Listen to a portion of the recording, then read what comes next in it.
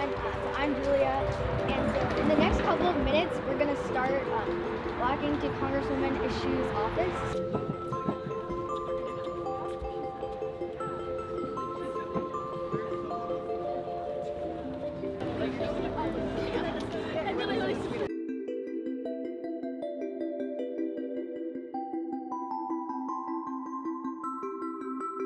Have a petition that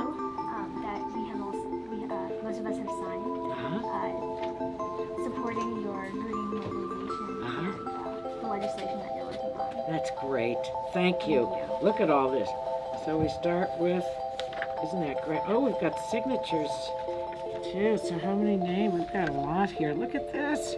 Well, you know what? This is important organizing. I think everybody has to do a shout out to Julia first, because she's the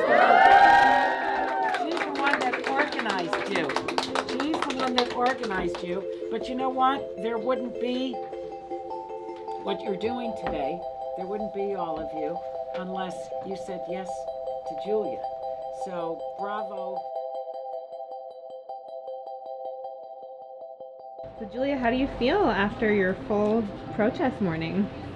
I feel really good, excited. Yeah. What was it like seeing so many people come out for something that you organized?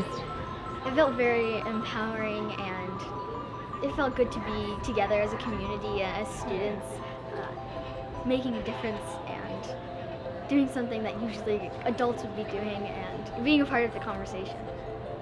And what was it like being in Congresswoman Eshoo's office? It was amazing. It was great. It was so nice of her to come out and speak to us. And what inspired you to do this initially?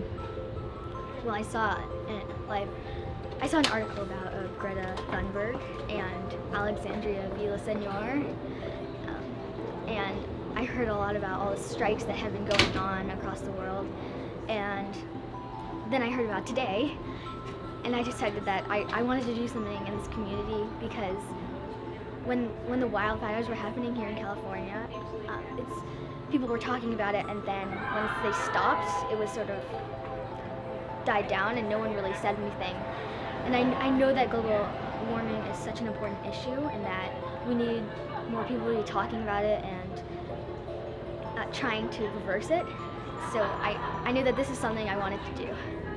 So what's next? I'm not sure yet, but there's a lot coming. Is there anything you want to share with the Castilleja community? That if you have, I'm sort of repeating what Congresswoman Eshoo was saying, but if you have passion, you can do anything really. And just speak your mind and fight for what you believe in.